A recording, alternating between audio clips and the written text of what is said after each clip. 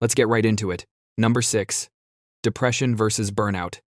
At first glance, these two look identical. You're exhausted, unmotivated, emotionally flat, and fantasizing about disappearing into a blanket burrito indefinitely. So, naturally, people assume they're interchangeable. They are not. One is a medical condition. The other is capitalism eating your soul with a plastic fork. Depression doesn't care how good your life is on paper. You can have a stable job, supportive friends, and a plant that's still alive, and your brain will still whisper, nothing matters and you are tired of existing. It's persistent, internal, and doesn't magically improve when you take a vacation. You don't just feel tired, you feel heavy. Joy feels muted. Even things you used to love feel like chores you forgot to opt out of. Burnout, on the other hand, is situational. It's what happens when stress overstays its welcome and starts rearranging your furniture. You're emotionally drained because you've been giving more than you're getting for too long. Your motivation isn't gone, it's been overworked into early retirement. And here's the big clue. Burnout often improves when the stressor is removed. Change the job, the workload, the environment, or the expectations, and suddenly you can feel like a human again.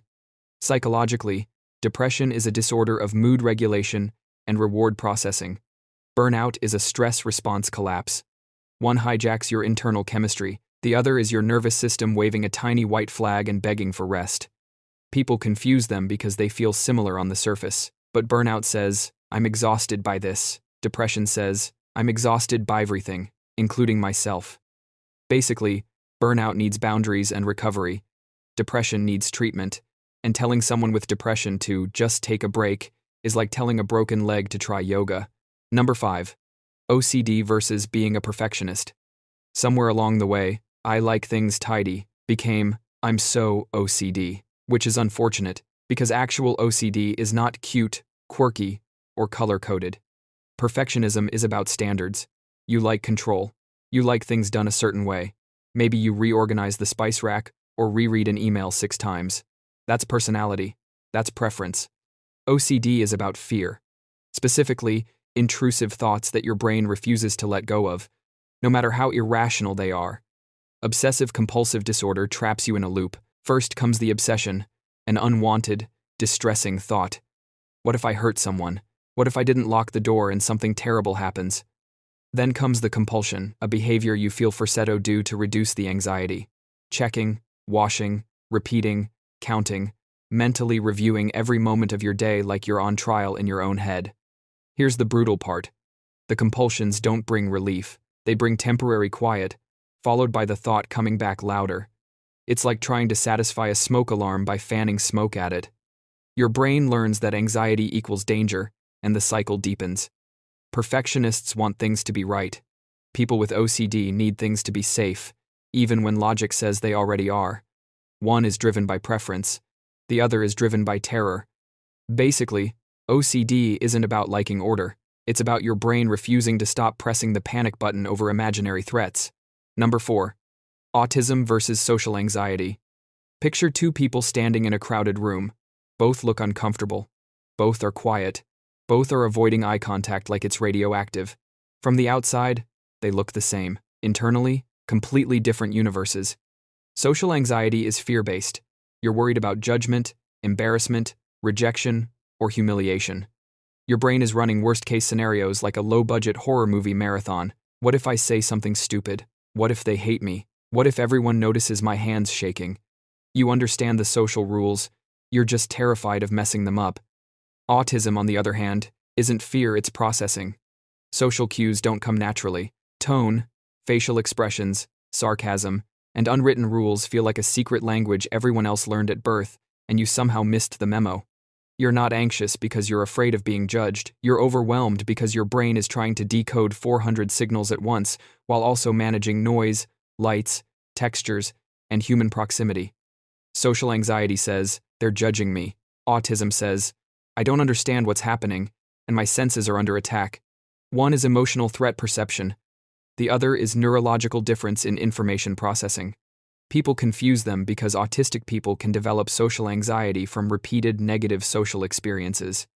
If you grow up constantly misunderstood, corrected, or punished for being different, your brain learns fear. But they're still separate conditions, with different roots.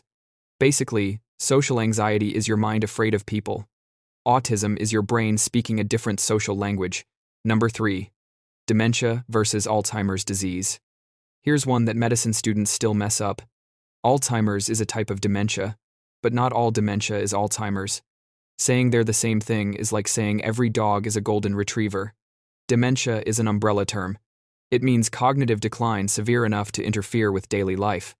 Memory loss, confusion, impaired reasoning, personality changes, difficulty speaking, all of that falls under dementia. It describes symptoms, not a cause. Alzheimer's disease is a specific neurological disease that causes dementia. It's driven by physical changes in the brain plaque buildup, neuron damage, and disrupted communication between brain cells.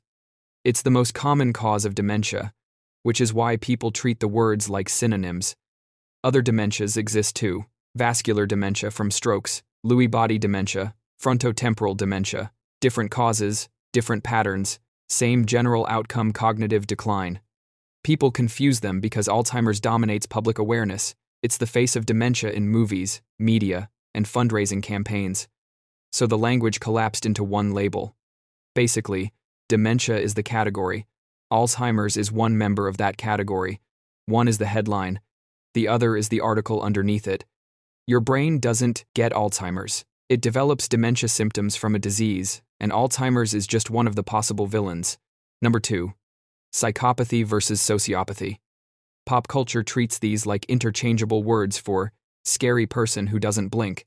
In reality, they're related concepts with different developmental flavors, and neither automatically means serial killer. Psychopathy is generally understood as more innate. It's associated with brain differences in emotional processing, especially empathy, fear, and impulse control. Psychopaths tend to be calm under pressure, emotionally shallow, and charming in a very unsettling, salesman who never blinks way. They don't feel guilt the way most people do. Rules aren't moral guidelines, they're just obstacles. Sociopathy is thought to be more shaped by environment. Trauma, neglect, unstable upbringing, these can wire a person to distrust others, disregard norms, and act impulsively.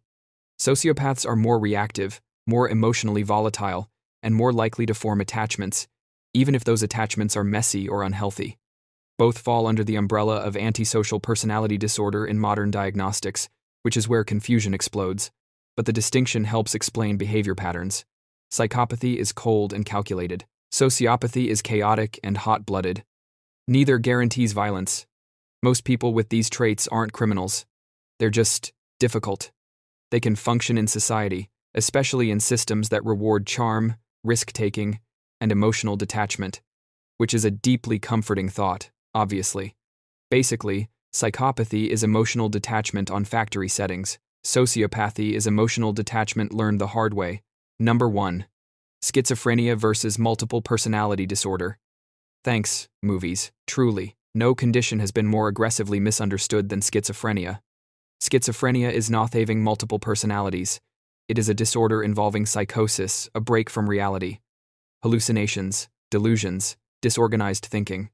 Your brain misinterprets reality and then confidently insists it's correct. You might hear voices, you might believe things that are objectively false. And trying to argue someone out of a delusion is like trying to convince a dream that it's imaginary. Multiple personality disorder, now called dissociative identity disorder, is something else entirely. It's a trauma-based dissociative condition where different identity states form to cope with overwhelming experiences, usually in early childhood. There aren't hallucinations or delusions in the same way. There's fragmentation of identity, memory gaps, and internal separation. People mix them up because both sound dramatic, confusing, and hard to understand. Media didn't help. It mashed them together into a single scary trope and called it a day. Schizophrenia fractures perception. DID fractures identity. One alters how you experience reality. The other alters how you experience yourself. Basically, schizophrenia isn't many people in one body. It's one mind trying to navigate a reality that won't stay still. That's all for today. I'll be making similar videos in the future. Subscribe to see them.